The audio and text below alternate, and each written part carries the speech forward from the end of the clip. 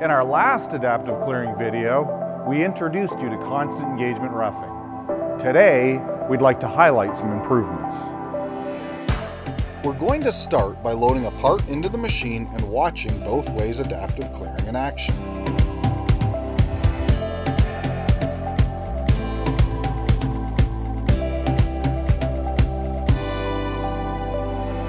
Here, we can clearly see an adaptive toolpath producing both climb and conventional cuts.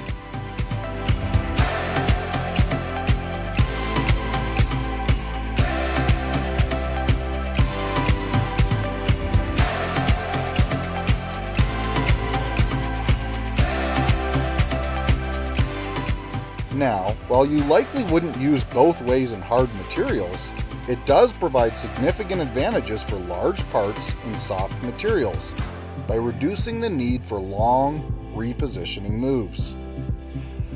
With fewer repositioning moves, we're constantly improving the efficiency of adaptive clearing, helping you deliver more quality parts in less time.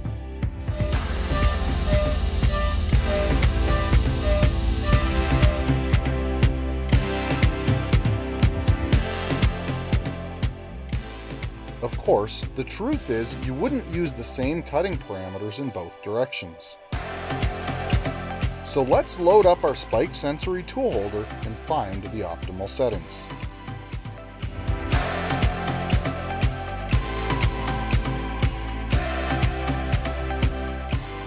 In this first cut, we'll use the same engagement for both climb and conventional cuts.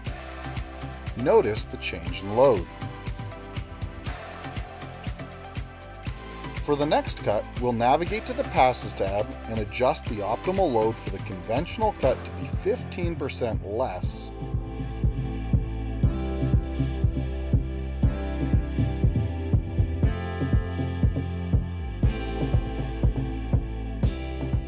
We can accept the changes, run a quick simulation, and load the program into the control.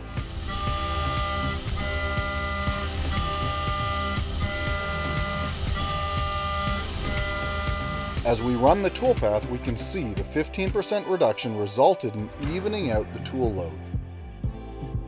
Before we move on, one quick cautionary note. As we start pushing the limits of these powerful tools, we do need to understand the forces involved. We most often think of simply breaking a tool, and that's probably the safest thing that could go wrong. Another thing we've experienced while pushing the limits is the part pulling from the work holding. This can cause damage to the machine, or worse, injure the operator.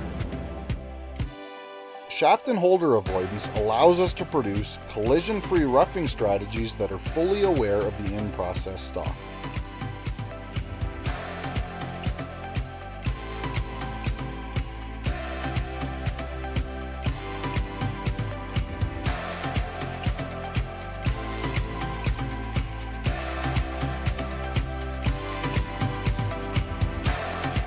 Well, we hope you've enjoyed this look at the recent updates to adaptive clearing.